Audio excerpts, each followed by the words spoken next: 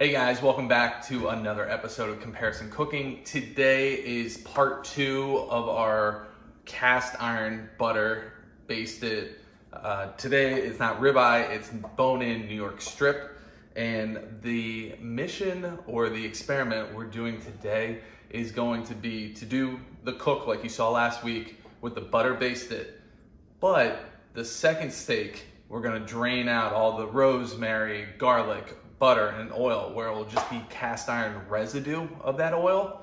And then we'll put the steak in to see if that's where all the flavor came from. Is it the residue from the oil? Do you not need to butter baste it like we've been told for the past 10 years? That you have to be scooping it in, that's where all the flavor comes from. Maybe we need to butter baste our cast iron pan to give that, we gotta season our pan.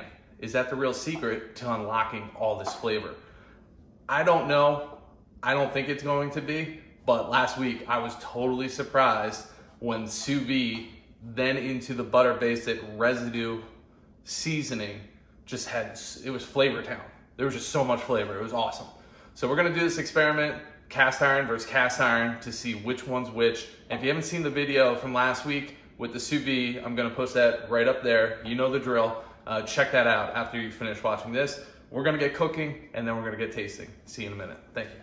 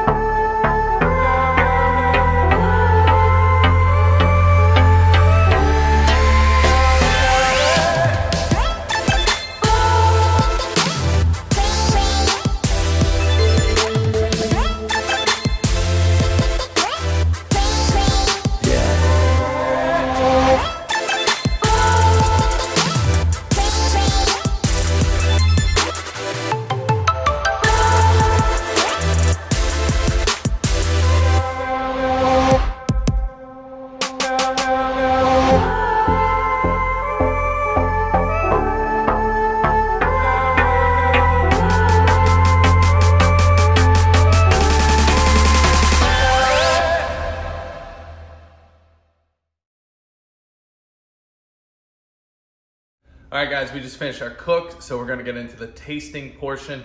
Now, this is a public service announcement. When it comes to steaks, everybody's got an opinion on how to properly cook it. I don't care. If you flip it once, flip it twice, flip it 50 times, whatever method turns out awesome for you, cook it that way. And don't throw your opinion on everybody that it has to be done a certain way. Because guess what? We don't care. It's cooking. It's creative. It's creative. Fun. So don't rag on people on Facebook and Instagram if they didn't cook it a certain way. Chill out, people. All right, Aaron, we're jumping into steak. We don't have kids today. Well, we have them. Do. They have played together for maybe a total of like 8 hours between today and yesterday. So we're letting them continue their thing and not bother us.